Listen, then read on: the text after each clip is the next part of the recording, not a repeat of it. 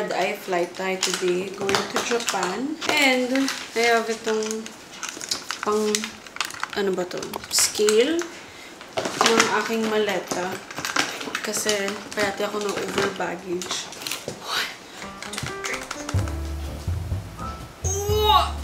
Okay. Safe.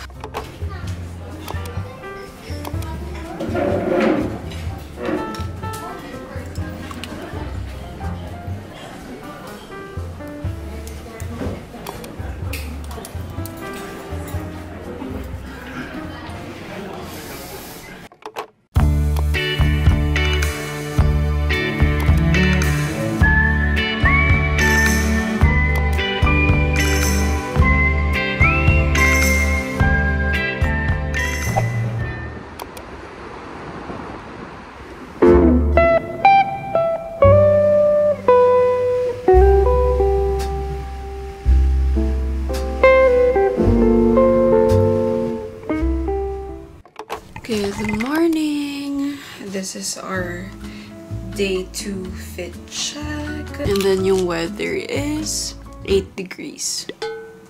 So sana ma-survive ko nang walang heat tech at all. But let's see.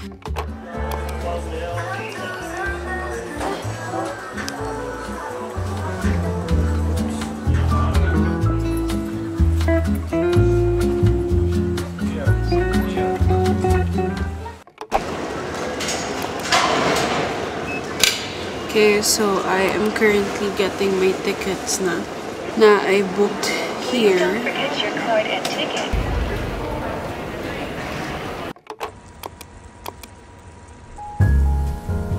Good morning! Lashes ko na yung snow. Anyway, hindi pa kami nakapag-ski kahapon. Hindi ako makadilat. Tignan niyo. Wait lang. As I was saying kanina, hindi kami nakaski kahapon kasi naalala ko yung gloves and yung goggles na binili ko sa Omotesando ay hindi ko nadala sa maleta. Pina-luggage forwarding ko siya. Ayun, bumili na lang muna ako ng pansamantala tapos today siya dadating maya-maya. So, yeah! Hindi na ako nakakadala ng camera sa ski kasi sobrang grabe yung snow. So, ang bilis magbasa ng anything. Like, nilalabas ko lang yung phone ko at mababasa na siya agad. Anyway, first time ko mag-snowboard kanina and sobrang fun niya. And iniisip ko nga mag-extend.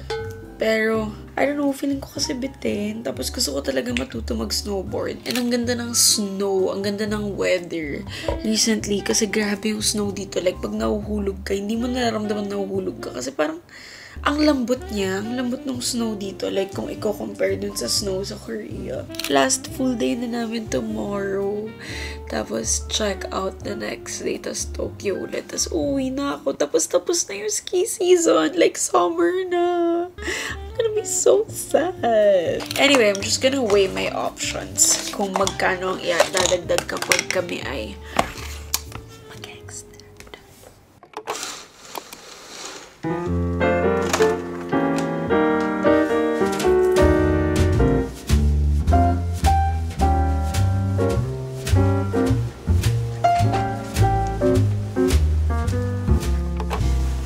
Okay, so this is the fit. Super cute ng base layer ko. Tada! And then, hindi lang ako sure kung pwede tong jacket ko. Pero hindi naman kasi ako tumbling. Hindi naman ako mag-iikot-ikot. Ganun. So, baka na lang ito. So, let's go!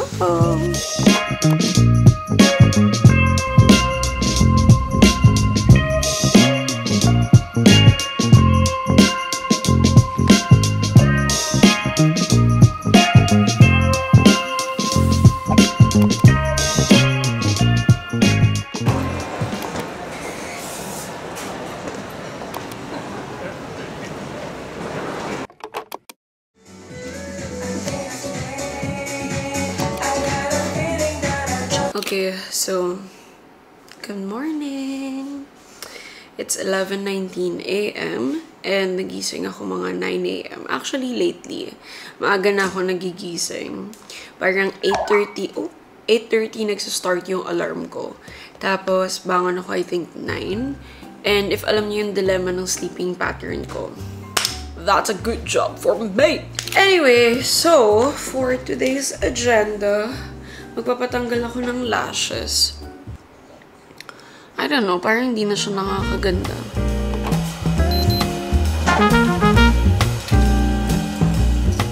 Okay, for brunch, I still have some leftover pad thai from yesterday, from dinner. And tinira ko talaga to para I have breakfast tomorrow because I love pad thai. So I guess init ko na lang to.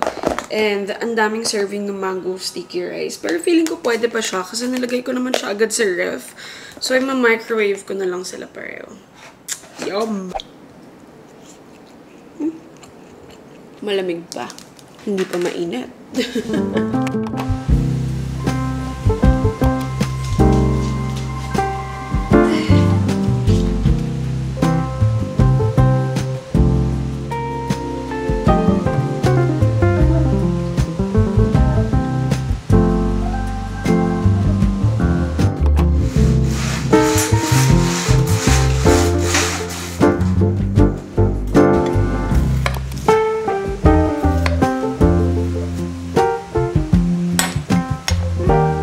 So, time check, it's 5:16 p.m. And, tapos na ako mag-siesta. Tapos medyo nagutom ako kasi yung first meal of the day ko, yung brunch pa natin kanina. And naalala ko, nag-grocery ako ng Korean strawberry. So, mag-quick snack lang ako before ako mag-gym para may energy ako mag-workout. Actually, I love mixing this with ube also. Yung ube from Baguio. Na-discover ko siya na kapag pinag-mix mo yung kondensada and then yung ube, super sarap. Pero wala na akong ube. So, kondensada na lang.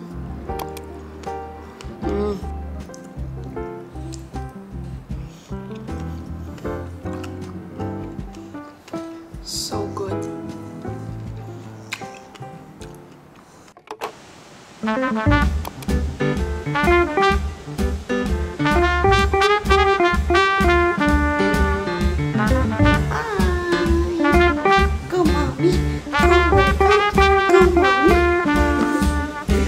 Okay, I am back from the gym. I'm just applying itong Sonny's Glide Gloss na reminds me so much of the Rhode Peptide.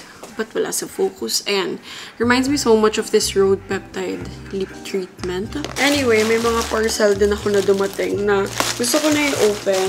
May binila ako from Amazon. This is Boodled by Jamie. Na-try ko siya nung nag-LU kami kasi roomie kami nun, diba? And ako kasi malala ako mag-bloat. So, ito yung... Alam ko Kardashian yung may-ari nito. I'm not sure kung sino. So, ito yung Lemme the Bloat. And then, from the birthday sale naman ng Lazada, wala na kasi akong home sleepers. So, bumili na ako. Tara! Yee! Cute! And, my dinner for today is... Yabu! Let's sleep na. Come here.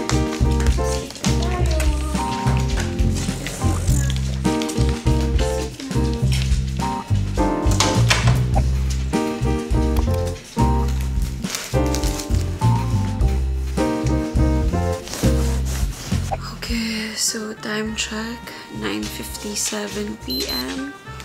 And it's bedtime. Usually kasi pag bedtime, na-realize ko, hindi ako nakakatulog agad. Ako yung type of person na hirap matulog. Ang ginagawa ko, an hour bago yung time na gusto ko matulog ako, dapat nasa bed na ako. So, pag ganitong oras, nasa kama na ako, friends! Huwag niyo na ako yayayain sa party. Because it's my sleeping time. Guys, proud of me. Parang 1 week or 2 weeks ko na yata na-maintain to. Hi! I love my life. Good morning, everyone. For today, I am making... Pwede pa ba to? Super tagal na kasi nito. Oh, November 2024. And right now, I have my period. I usually, pag meron ako, I want something warm. And sobrang gloomy today. Oh, umuulan na. Sasabihin ko pa lang sana feeling ko uulan. Anyway, for my oatmeal, I have strawberries pa dito and mangga. And feeling ko, Malapit na masira tong mangga and strawberries. So, ito na lang yung i-add ko sa oatmeal ko. And then, I'll be adding some honey. Breakfast is served. Bon appetit. Okay, it looks good. Pero parang hindi siya masarap. I mean, I don't like it. Pero I can finish it naman. Isipin ko na ng mango sticky rice. Happy Easter!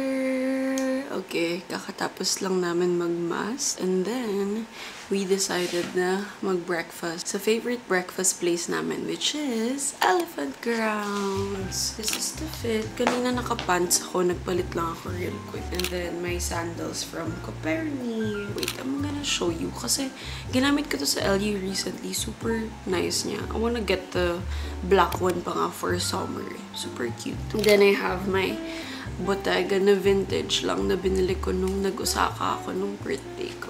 Anyway, let's go!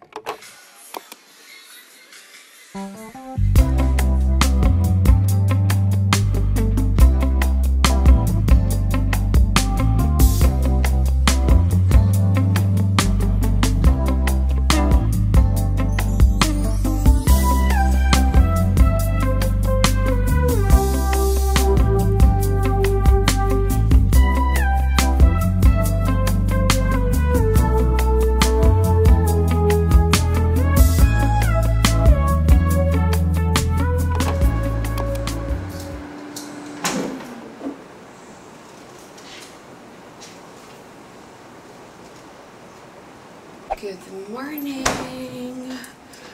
Okay, so, nakaluto na ako ng bacon. And, I decided na mag-scrambled egg today. I usually go for sunny side up. Sabi ko pa, ituturo ko sa inyo kung paano ko ginagawa yung sunny side up ko. Pero na-realize ko, nagpa-deliver kasi ako ng bacon from Pancake House. Actually, waffles. Kasi nagkikrave ako ng waffles. And na-realize ko, parang mas bagay yung scrambled egg kesa sunny side up. So, anyway, tomorrow, I'll do sunny side up. Akala mo naman, chef ako kung makaturo ako ng sunny side up, diba?